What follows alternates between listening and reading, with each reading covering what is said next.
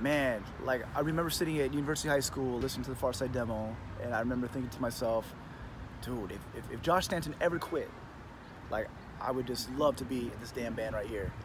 And literally like a week later, like I was talking to Cubby, and he was like, yo man, like Josh quit. I was like, yo, you gotta put me on. And like he's like, all right, well you know the songs? I'm like, I got the demo. And he's like, all right, well we got practice on Saturday. So I literally just sat in my damn room for like, you know, a couple of days and learned those songs, and then went to practice, and that's how we got on. But like it was literally like the universe came together and just granted me it handed me a gift.